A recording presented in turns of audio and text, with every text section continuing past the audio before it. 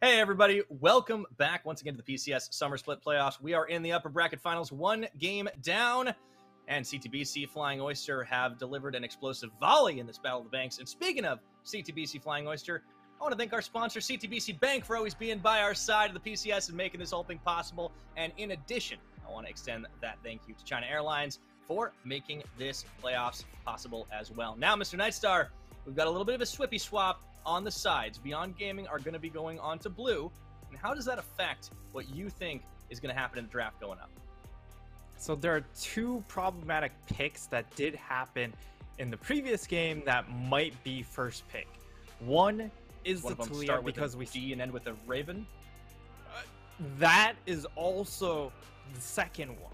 Draven, just because of how dominant he is in the bot lane meta, that will either be pick or ban. That has to be for sure addressed. And then the other thing is the fact that Minji's champion pool got heavily pinched. We saw the Sylas ban, we saw the Ahri ban, and then we saw the first pick Talia. That's pretty much his three best champions immediately taken off the table.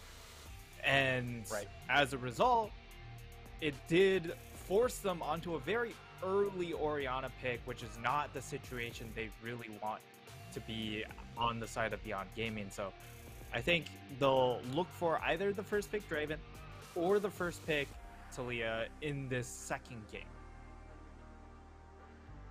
I think that makes a lot of sense if they take the Draven away themselves. There does seem to be so many bot lane champions that can be massive threats for the side of Beyond to deal with because of how good Shun is in that lane phase.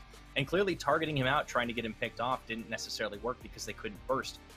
A lot of things did have to go right for the side of CFO, and they did a lot of them themselves, but Dragon RNG also played out. So I wonder if, they just let that go next. We'll see if it happens as we are getting up into picks and bans going into this one. So for game number 2 here, Nightstar, we'll see what changes. The Azir stays the same. The Poppy stays the same. Poppy ban makes a lot of sense because it's a champion that Gemini's use a lot, but Husha has not touched. Husha has, for the most part, avoided it, mostly because of the fact that while it does bring a lot of early game pressure, it doesn't necessarily bring the full-on team fight that BYG are looking for. All right, similar bans this time around as well, with the Nautilus extending in for Beyond Gaming. But you see that the Talia, much more valuable for the early pickup. It's important for Minji to be able to stay on what he likes, especially with the Ahri and the Sylas already banned away. So for CFO, they have their pick of the bot lane outside that Sivir. And we might be getting ourselves a Callista game for this number 2.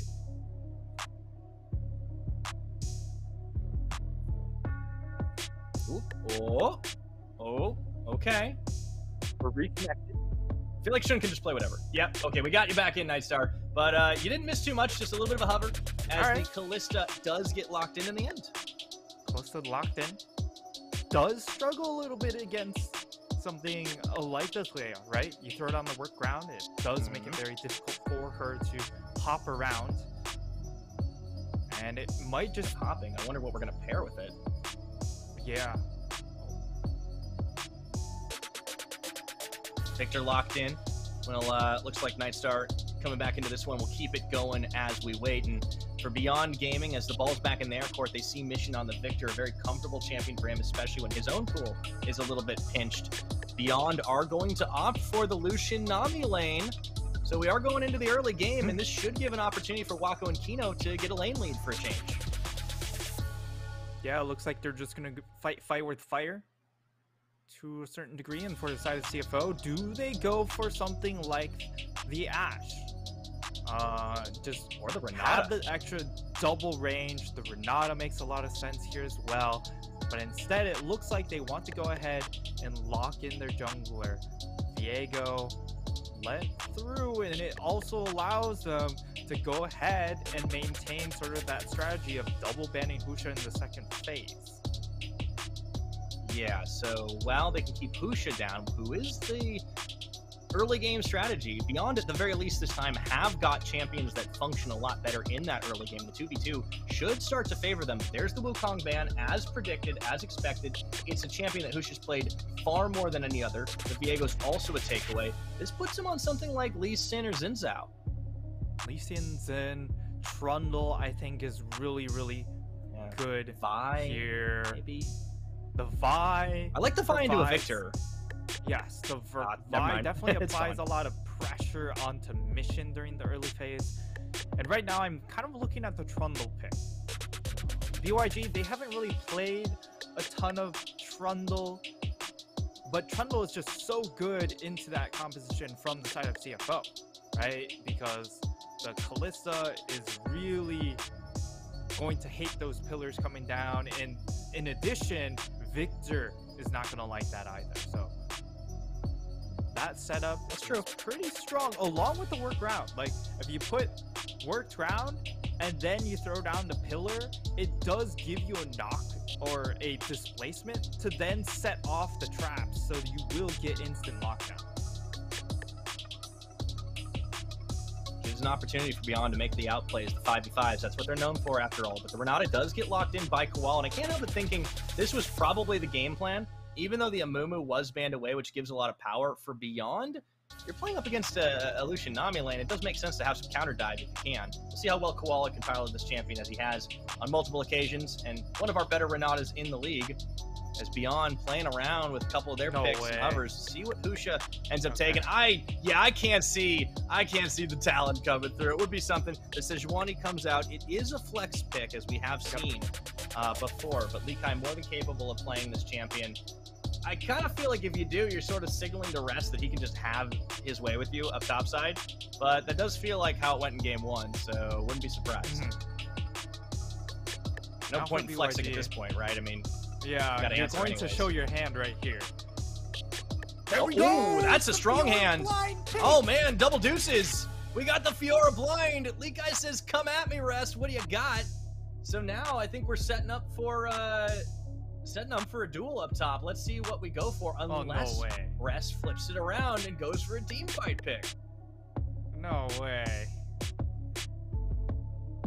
That would be such... He's not played Ornn all split. No oh my goodness! What is going on? The craziest thing that Rest could do is play a team fighting tank, but he did it. Okay. There's all right, we're getting a ram jam for game 2. There's a lot to digest in this second draft, because the drafts, they kind of make sense, but the mystifying part is really how it came about to be, right? Because this is a last pick Ornn into the Fiora, and one of the things that we do criticize Rest on is the fact that he doesn't play the Fiora pick. So because of that, BYG actually just outright said, we're locking this pick in and you can't do anything to stop it. And Rest responds with, yeah, I can't, with a champion. And it's just going to come down to, can he just out-lane Lee Kai with just a suboptimal 1v1 champion? That is the question. I think we're going to have to be keeping our eyes locked in up on the top. At the same time, it's almost like the script is flipped for game number 2, because it is CFO that are going to have a pretty solid late game team fight when you compare it across the board to Beyond Gaming, who are a little bit more about that early power and the side pushing. It's almost like going to turn into a 1-3-1 situation. You've got the Talia that can move about the map. You've got a Sejuani that can set up picks for you. You've got a Lucian Nami lane, which basically all but signals, hey, we want to win this game early enough. We'll have to see if they are able to carry it as we go into game number 2 in the Battle of the Banks. One game in favor of CTBC Flying Oyster, but Megabank looking to fire back for themselves. The winner, the stakes have never been higher here, as it is a grand finals appearance on the line and a guaranteed lock-in to the World Championships. 30 seconds until minions spawn. Yeah, the big storyline here, not only is it Battle of the Banks, it's also the fact that this is one of these teams will be going to Worlds, whether it's through play-ins or straight into the group stage. That will be determined at the end of this weekend. However, this is very much a side lane competition coming in from BYG. Not so much of the big, robust team fight setups that we've constantly seen in the first 2 series. And getting slapped down like that in the first game does sort of force your hand and just full pivoting, right? So I don't hate Exactly. this approach coming in from BYG. It's just a matter of, are they able to fully execute around it? I think that's going to be the challenge. Will they be able to do it? They certainly have given themselves some firepower early on. And it's more comfort for CFO in some of these cases, too, especially Mission as we get our pause coming through. Let's talk a little bit more about how these drafts broke down, or about how this composition is put into place, because we are seeing the Lucian Nami running, of course, with the now seemingly much more common first strike. So it does have a little bit of power in the burst into the later stages of the game. But you're dealing with a side of CFO that have a pretty beefy front line, I have to admit. We've seen Gemini's Viego build into tank as the game goes on. That does seem to be kind of their modus operandi, because it's going to be about protecting Mission, about protecting the Callista as well. So I'm wondering, Nightstar, like at what point in the game do we start to wonder, when does Beyond need to make a play? Do we want to see them dominate the lane phase, something that's been tough for any team to do against CFO? Yeah, with the Sejuani pick, you're going to want to attack some of these lanes a little bit earlier. But as the game progresses, the game will shift. They can still certainly scale to a certain degree, but it's not going to be in the straight up team fight, which is what we typically see out of. Oh, okay. Ooh, kill. Oh my goodness, they're going all in for this one. The Lucian Nami lane loses out on first blood. Koala secures it with the Ignite for himself. Talk about a bloodthirsty support and a bot laner to pair. Aggressive flash forward, and they burn both of Kino's sums and skewer that fish. What a great start to CFO's game. And yeah, we're going to take a look at the instant replay on that one, how it all started, how it got underway. Well, this 2v2, so much for the favorability, because that's a great handshake from Koala. And here's the thing, Lucian Nami is really strong, but that's at level 3. That was a trade at level 1. And level 1, Callista still reigns supreme because you kind of get 1.5 skills, right? Being able to constantly stick onto a target by hopping with that passive. And now Minji will be able to hold on to his summoners, and that's the most important factor of that game. Gemini still really pleased with the results, being able to burn through the rest of the potions in the hands of Minji. Yeah, that's helpful, as Mission will be able to lane even more freely. And, you know, a lot of wave clear between both the Taliyah and the Victor. Victor a little bit hard to gank, but early on you think would be the best opportunity. Minji going to be forced to back away and take a little bit of downtime, take a breather. Maybe go to the mall and spend a little while jamming out to some chill vibes like we have seen on the Star Guardian Taliyah playlist. Shout out to that one. Yeah. I don't know if you've seen that, Nightstar. It's honestly, it's just an hour plus of just pure vibes, man. All right, I will have to tune into that one then. I'll link you up after the series. There's a lot of problems. They're going to miss that ward, and that's actually massive. Although Husha, I think, just showed on the wave straight up. Yeah. Down in this bottom lane, they finally hit level 3. Now they can start looking for trades, and the big thing is just going to be, again, can their lanes hold up? Okay, that's actually a big pick off there. That was good. Got the flash out of Mission. He does respect it. Doesn't greed. Thinks he can hold on to it instead, not wanting to give Mission, or rather Minji, a setup. First blood, so far, the only kill in this game. A lot earlier than last time around. It took 17.5 in game 1, but CFO were able to get it in 3 with that 2v2 down bottom. Even earlier than that, if I recall correctly. Straight up level 1 kill. Yeah.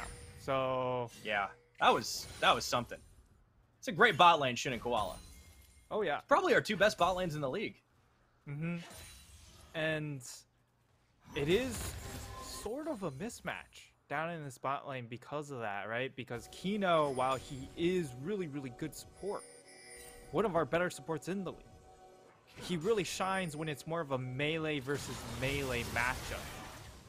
And in this case, being on the Nami does change the complexion of this bot lane quite a bit.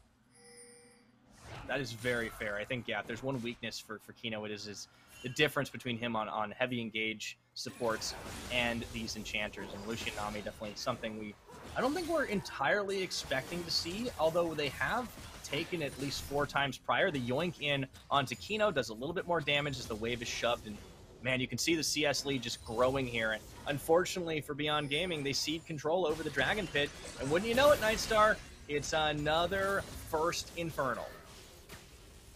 Yeah, another combat Chaos dragon level 6. here is. Oh, look at it's not this gonna- mission. It's not going to be a kill. But he zones But him it out. He's got serves no its teleport. They can just start Drake. Yeah, They exactly. might actually be able to get a kill onto the bottom as the bubble stops it. That's a nice play. Gemini spotted. And here's the thing, they don't even need to start the dragon. Just the fact that they're able to chunk down Minji so low, it allows them to now get bot side vision. They're able to once more throw their jungler into BYG's jungle and get more and more knowledge. And it's all about the knowledge game, keeping track of these junglers. With Gemini, okay, Oh, this is a big Busha play. finds him. He has a level Smite for help. advantage. This is big right now. Gemini has no Shun's dead. flash to get out, and he uses... Oh my goodness, Shun just dies straight up out to Kino while that's happening. Gemini couldn't get in there to play it, and Beyond, they call the bluff. They spot the greedy dragon play, and they capitalize. That's a huge turn. And down in that bottom lane, that's also a massive moment there, is they actually had trade advantage. You look at the itemization, you have that serrated dirt completed by Wako. That actually gives him more trade power than Shun, who just now completed tier 2 boots. So it just goes back to the fact, hey, level 1, Callisto reigns supreme, but afterwards, at level 3 and beyond, that's where things will shift back in favor of this Lucian, as we will get to see the replay. It's just so much burst with the additional damage coming in from the serrated Dirk, and the flash away to secure the kill is essential, because that would have been the bailout coming through if he committed to that fight. Yeah, I actually think Shun thought he was just going to be able to take that. The bailout was so fast that it seemed like it was probably premeditated. At the same time, Beyond, they just call the bluff on both sides and get themselves the dragon and the kill. Yes, it goes to Kino, but still not too bad, and that kind of recorrects the 2v2 mistake from earlier on. First Drake, that battle stat that Beyond get for themselves, certainly going to be happy, It's and massive. they can use it on the map immediately. Inferno is huge for them because it extends the amount of kill pressure that they are going to have in this 2v2. It also They get nice that little level poke 6 damage first. coming out. Yes, level Good 6 calling. hit by the Lucian, and once it gets out of the lane phase, how Wako uses his culling is going to be key, because he has to be super proactive in utilizing it. Not only are you going to get big chunk damage, but if you combine it in tandem with your first strike, you just farm so much extra gold. As now Wako, Yeah. look at the damage. A lot of damage And now on the turn. both of them as they go all in for Wako, but he's looking for the outplay. Oh, Shun with the Ren stack pull, they're able to get the kill, and meanwhile, Shun trying to tag team it out with Koala, but this seems extremely over-aggressive. Wait, Kino. Without the bailout back, Kino could wave goodbye to both of them here, and that's going to be at least one for the long kill. Saw that coming, but couldn't stop it. Here comes Minji. Koala going forward with the bubble, gets the yoink back. Bailouts on him as well, but they outlive and outlast, and whoo, I've never seen a wave goodbye like that. Oh my lord. That is The definition of hubris. That was staying around with the health bars like that was absolutely the definition of hubris.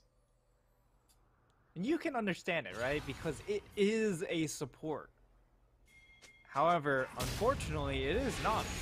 Who has still one of the It's level higher 6 Nami, too. damages when it comes We gotta to see this, support position.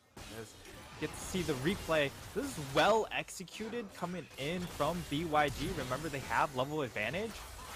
It's just they overplay their hand. And Kino flashes into the face minion call. wave to dodge, and also puts himself in a position where he's still able to output damage onto CFO. I love that positioning, and then the wave. Yeah, it's kind of a Nothing long you wave. can do about that. Yeah. Yeah. but they didn't have to recommit to it, right? They could have escaped upriver, and I think that is the big difference. And Beyond gonna win out as a result of it.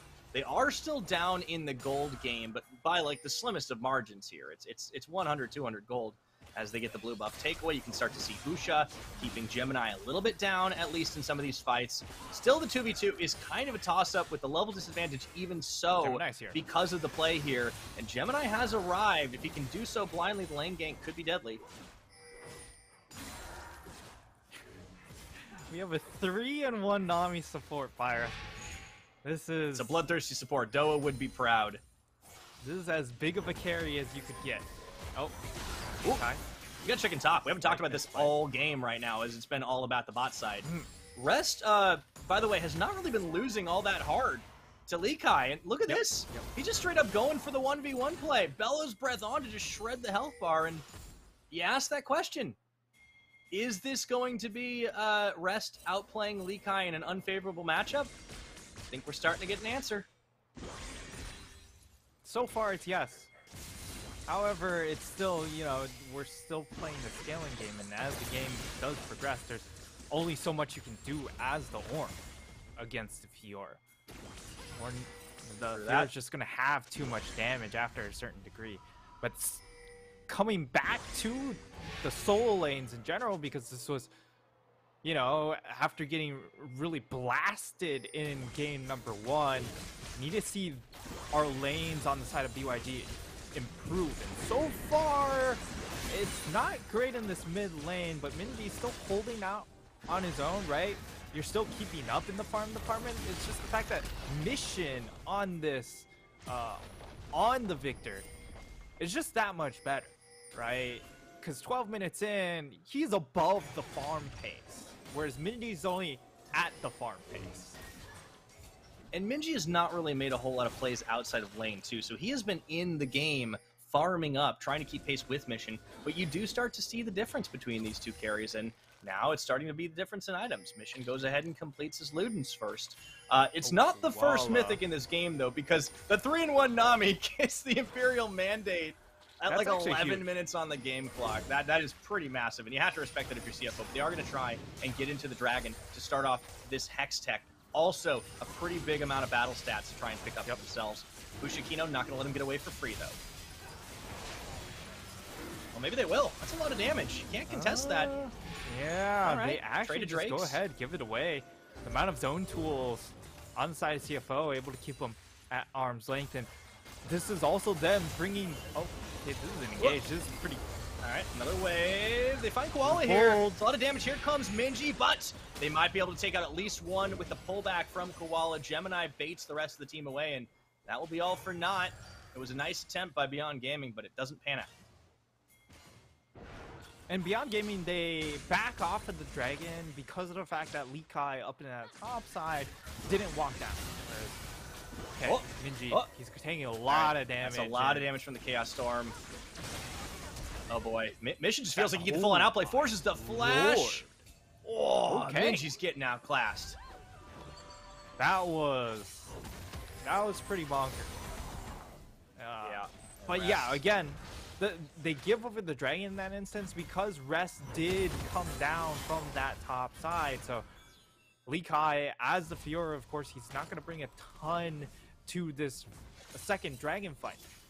He just goes ahead, just says, hey, all right, the plan is just get more gold into the Fiora, get her caught up to speed. And then perhaps on the third or even fourth Dragon, we look for the fight as trying to figure out what the soul is. It's going to be Cloud Soul. We got Cloud, yeah. Never mind what you see up there with the respawn timer. Yeah. We do have the Cloud. So Cloud actually gives a lot of leeway for both of these teams. They aren't going to be forced into a position where you have to team fight. And for the side of BYG, this is a fantastic role, right? Because it means you can allow Lee Kai to just continue pushing on that next Dragon, and perhaps even on the next one, because they have that 2-Dragon buffer. Yeah. Well, not only that, I mean, like, once they start stacking up a little bit more, that's going to be great for them with the move speed, because while they won't get battle stats out of it, they can avoid getting picked off and collapsed upon, which is something that CFO have been able to do quite a lot. So, 15 minutes on the clock. We're split at a Drake apiece. That Herald was, well, not neutralized, still kind of minimized, and CFO are going to go for another one here. They've had great objective control of the series, but Beyond have been able to get back a little bit cut into that as Gemini does get caught by Husha. Heart breaks to safety, and the Ice Bola goes wide onto Herald. Koala's going to be forced to flash out of this pit, unless, as expected, Shun was right there to pull him back on the face call. But with those tools expended, Beyond have the opportunity to take out the Herald themselves if CFO don't have something to say about it first. TP, they're going to reset for the 5v5. Now Beyond have to make a choice here. Waiting for the Ornn ultimate. Lasers flying. It's going to come down to a smite fight on the Herald, and the hostile takeover coming through the slow roller as well. It just peels him off. They take away Herald. Lee Kai's caught in the back of the pit, and unfortunately, it looks like it's Shun that was caught with him, so he walks it out.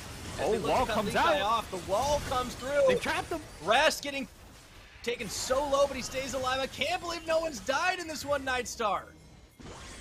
Oh my lord. This fight is on a knife's edge. Now it will be the side of BYG. Trying to turn tempo into this mid lane. That's the handshake. Out. Very low, and they take him down at the end with the ignite tick, and Ikai couldn't close the trap. The tower was too healthy. So CFO, they make out like bandits, robber barons even there, Nightstar. They get the Herald out from under the nose of Beyond, and they get a kill in the mid. It's just the side of CFO having a little bit more team fight power right now. We'll see the replay in this area, and just the threat of the Ornn ultimate just is more than enough for them to scatter. And because Wako Kima are zoned off on the side here, they aren't able to contribute anything to this fight. So while they would have loved to have snapped the trap shut onto them, the trap doesn't snap because the Chaos Storm just controls the space so well. However, that wall to respond back from Minji does showcase why this Taliyah pick will be a big highlight in the series, as that was almost good enough to really flip the situation. Yeah, almost though doesn't quite cut it there, and the handshake pulls in. They get the burst damage on. Oh my goodness. It looks like we're going to have another fight after this, as well as they're just trying to fight it out over the chickens. Another few seconds and we'll have the Cloud Dragon, first one of game, spawning. But yeah, Nightstar, I love the... It's almost like Shun was like baiting intentionally, because he did actually hop into the pit and had to flash away. And then the Grand Challenge gets issued, and he's like, nope, I will not fight you. Not today. Gets out of there. Yeah. As the Dragon's now I'll live. ignore the challenge. Yeah, runs away from the duel. Which I think is a wise choice into Fiora most of the time. Yeah. Although, okay, here comes the wall. All right, the guy cut off Koala, but he doesn't go down here, and the Ram Jam actually buys a little bit more time. Koala gets thrown on the opposite side. It's Mission going to get caught. Here goes the hostile takeover. Wako going to get berserked on and turns over to Minji for a second as the Chaos Storm comes through. It's blinking health bars both ways. But Rest is paying body block right now as he tries to stay alive. They're going to get three-man shoved. Minji opens up onto Koala, and Rest is only able to buy a handful of seconds. They lose 3 members on the CFO side. Beyond get a much-needed fight and should be able to take out this tower in the mid lane. And it really just boils down to how well Lee Kai and Wako are able to play these team fight situations, how well they're able to skirt around the outside of the fight. Because for the side of CFO, they do have very good front to back power because of that Ornn. That in that particular instance though, they were able to shred past that Ornn pick. And it was really just great fight setup coming in from BYG. Playing a more scattered lineup. The ultimate lands onto Mission. He's in a good spot though, where he isn't under a ton of threat, but then he walks forward, gets caught out by the flick, and that's where things start to turn on its head because of the chunk onto some of these squishier members. That, hey, we can just dump damage onto Rest for free, and that's such an insane flick coming in from Minji. Like, this is permaban status now. Yeah, both of these Taliyahs have been godlike this game. I mean, I didn't know that the seismic shove could get that big as Herald gets dropped up top. And it looks like CFO are just going to try to accelerate by hard pushing this top side. And they actually get a catch onto Husha, but he's able to dodge to safety for now. That wave is starting to get cut into, but with everybody but Rest here. Okay, shove onto the Herald. And, well, just going to get the one extra plate charge, I think, but it's being stalled pretty heavily. Herald getting stiff-armed quite well, but still finally gets that charge in. That's going to be it for CFO. I think they wanted to open up more of this map here, Nightstar, as the Baron has been their area of expertise, and they are looking at it, but that's just the back away. Ornn now level 13, so the Ornn items are going to start piling in. Gets himself a Thorn Mail on top of it.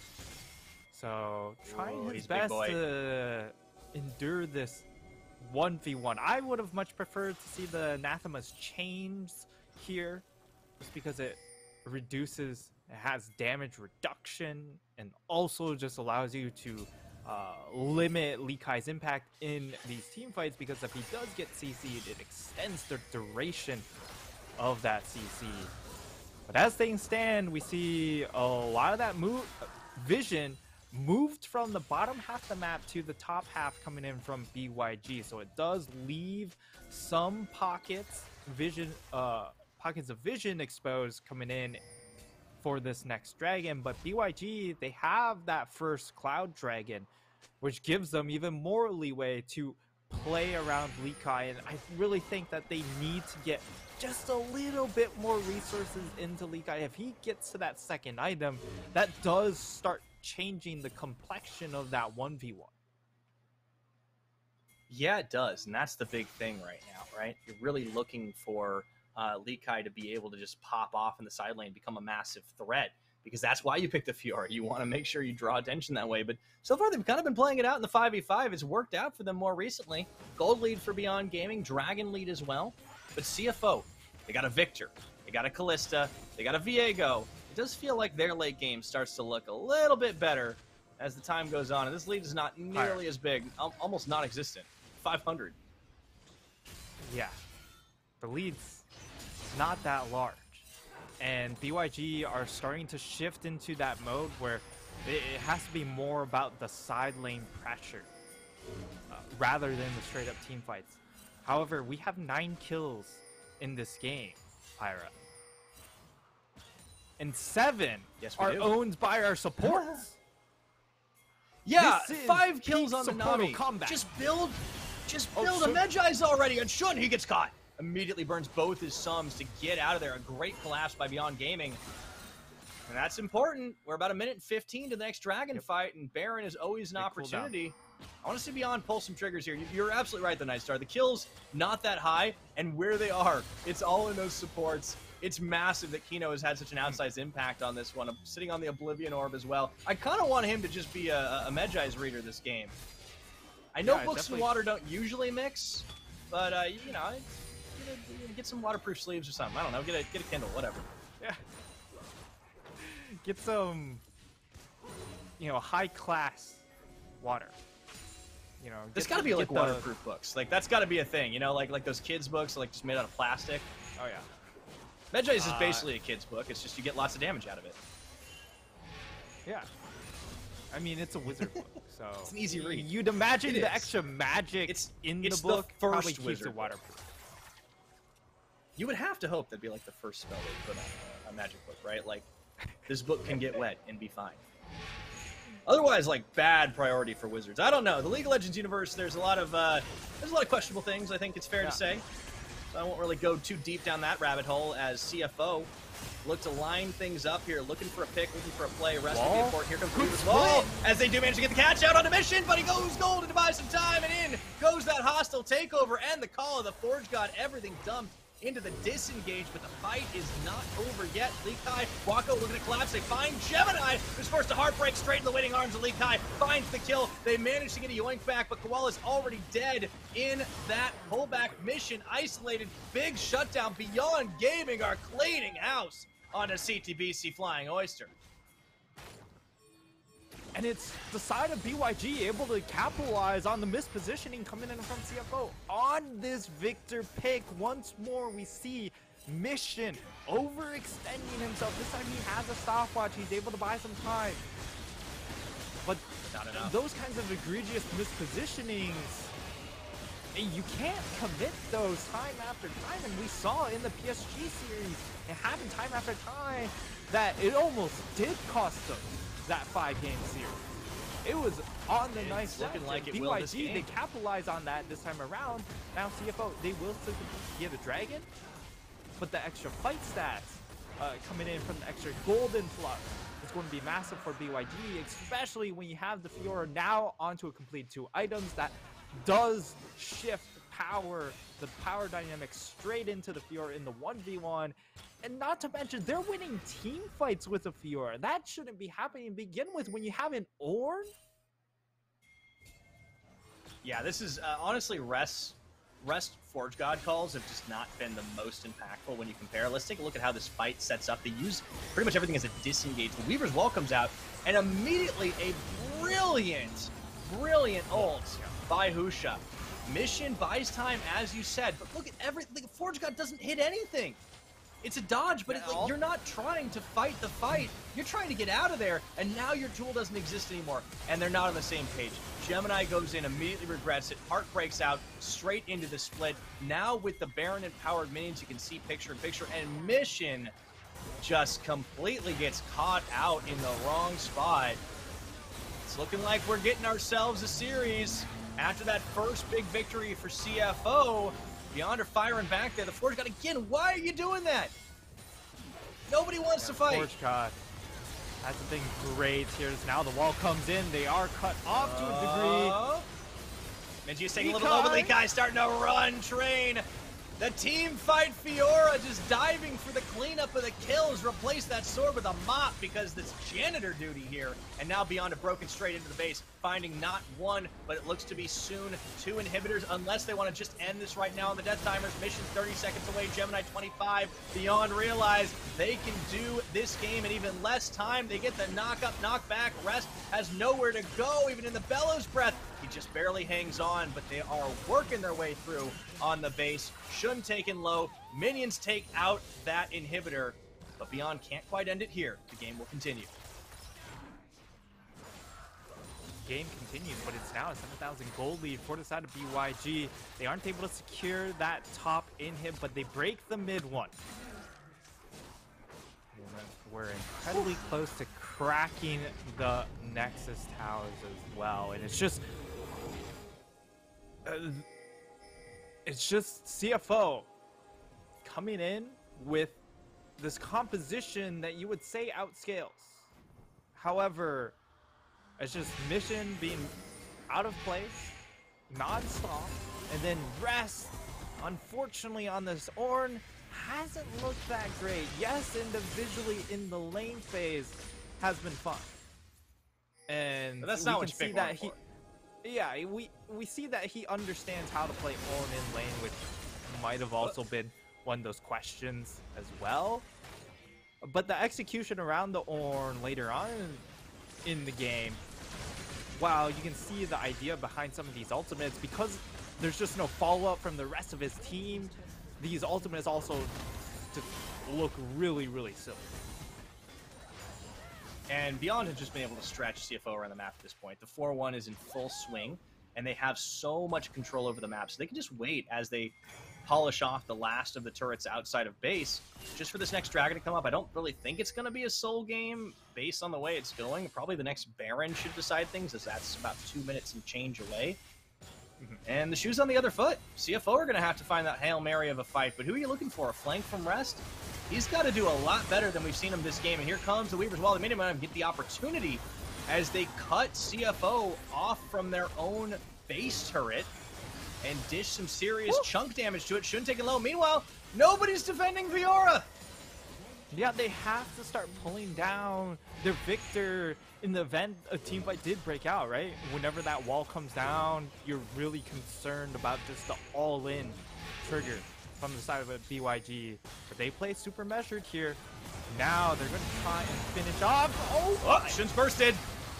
Goodbye. The call, the Forge God does manage to get a couple of knockups as well as that hostile takeover, but with Shun gone, the core is really out of it. Mission needed to do more damage, and Lee Kai completely untouched. They're kind of caught between a rock and a hard place, and they're looking for Lee Kai. but he dashes away to safety yet again. CFO are waiting on Shun to come back into this one. Husha just keeps them at bay as that tower under threat. This is the last remaining inhibitor, sure to fall as they get the stun off onto Rest, get him knocked in. The Grand Challenge is issued. He's able to flash away. However, Lincoln Health Bars means that last inhib's going to fall down, and even though Beyond, they keep it measured, they don't end it here. They have absolutely cracked CFO's base like a nut. Just in time for the dragon spawn. It will be the third dragon go into their hands. Extra move speed. Not going to matter a ton in this last moment here. And it's all about this next Baron. Do CFO come and contest? Or do they just settle in and just say, all right, we'll get as much EXP as we can get, buy our elixirs to just have the best opportunity for a Hail Mary fight around our double Nexus. The only issue is you've got double supers streaming on in. So it's a lot of extra gold influx about to come towards you. But the problem is it's a lot of minions to try and fight against. And they're going to take a proactive approach, fight their way clean out of this mid wave. And they're the ones actually first onto the objective. They're trying to pull Lekai away from the situation. But he should just go for the end. He will look for that one as Beyond trying to swarm members to pick them off here. They can just stop the ports in the back. At the moment, it's the Nexus turrets. They might be able to win a fight, but they certainly can't win the war on this one as the Fiora takes down one tower, two tower, the teleport coming in, but it's for Beyond Gaming, and that is going to be the end, even with the cancel. Lekai, Minji shows up just in time to see that one go. We're up 1-1. Nice tower, we got a series. You don't hate that attempt from CFO because you know against double super minion waves, you had to make a bold call. And the bold call they made was go straight to Baron. If Beyond Gaming are behind on the play, or if Lekai is just not that far pushed up, that play works out because they're able to get the recalls off, the base isn't threatened, and they can reset the situation, farm out those double minion waves with the extra help of Baron minions fighting back. But it doesn't pan out that way. And Beyond Gaming, this, as clinical as Game 1 was, Game 2 was that for the side of Beyond Gaming, and it looks like it's just going to be a battle for blue side here. It might be. So far, 100% win rate, and Beyond Gaming definitely do what they do best in this series. They find an earlier game comp, too, to make it work for themselves. And you have to respect the decision from CFO. So many teams would just try to turtle it out and slow lose anyways. And they knew that. Not this squad. They're going to go down in a blaze of glory, and they certainly do.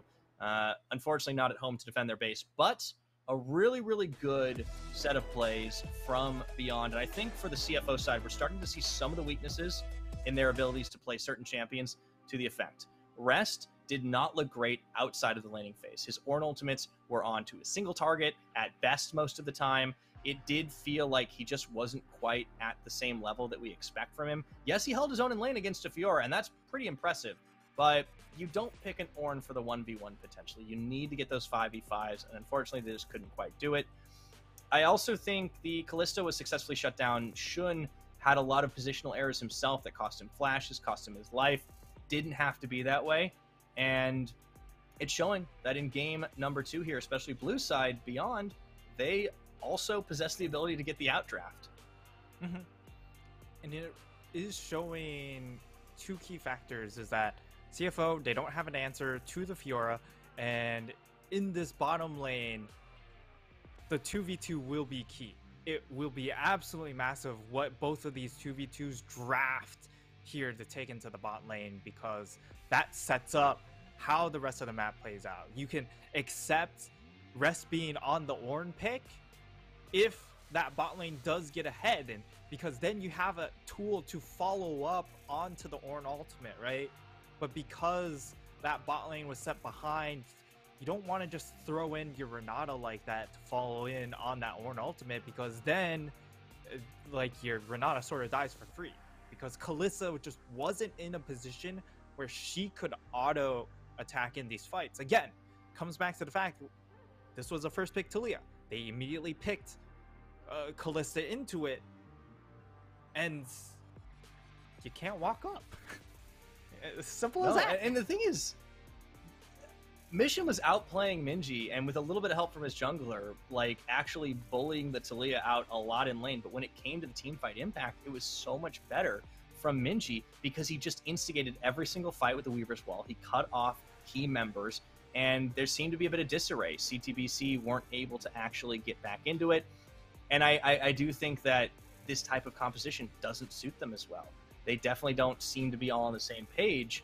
We're taking a look back at some of the fights here. This was one of the ones that started. They had a brilliant ice ball. The Glacial Prison lands on a mission. He's forced to pop his stopwatch, which we are very grateful to him for buying.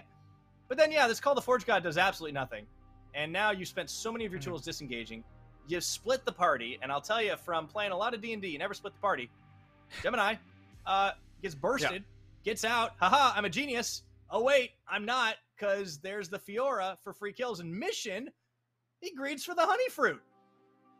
Yeah, this was a situation where you could see Rest is able to reset the fight with the ultimate. The only issue was the rest of his team didn't fully commit to the reset. They split up, as you mentioned, and when you split up, when you are 5v5 composition, it allows yourself to get collapsed upon by these champions like a Lucian, like a Fiora, who are exceptionally good at mop-up duty.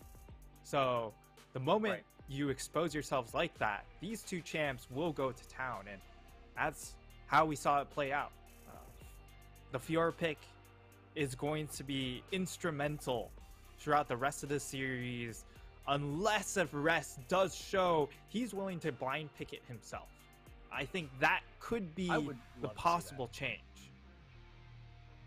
I would love to see that, because Rest, it's one of the few champions he hasn't actually shown up in the top side. I mean, you look at the champions he's played this year, it's been all about the Gnar, the Gwen earlier on, who played the GP pre-nerfs. Renekton's getting respect banned against him, and I think that makes a lot of sense. He's even played things up top, like the Wukong instead of in the jungle, and they played the Mordekaiser. The Aatrox in Game 1 was brilliant, but you're right. These are all carry champions for the most part. Very few of them really fit the bill as the tanks, and I think that is a weak point that's been identified by Beyond. Early on this game, CFO still had a gold lead. It's worth keeping in mind the level 1 outplay on Lucian Nami. It looked like it was going to set the pace for the game, but then they get punished for their hubris. Nightstar, the bloodthirsty Nami, picks up so many kills, and First Strike Lucian starts to go to town. Rest doesn't nearly get as much done as the Fiora on the opposite side in the hands of Lee Kai, who gets his revenge for Game 1. And Beyond, right back on the board, same game time, just about 32 minutes. And I think we've had two games go drastically different ways. It's going to be an exciting one, as we will take a look at who wins the MVP. And it's Minji in the mid! I think he could have maybe given it to Kino, but I think this is well-earned too, despite the gold differential not being in his favor. It wasn't about the damage. It was about building the walls. They had a lot more impact than I think just about anything else in this game. Yeah, Minji with these Taliyah walls, also with the flicks, finding key picks and forcing key summoner spells. Mission almost never had his summoner spells available, because right when it comes off a cooldown, he's just immediately forced to use the flash right away because he was just caught out. So just no more of these control mages, Pyra. No Victor, no Oriana. Well, there's a reason why all the other regions have killed off these champions. Hopefully both the teams get the memo from you, and I would like to see it. We'll have to wait until Game 3 starts right on the other side of this break.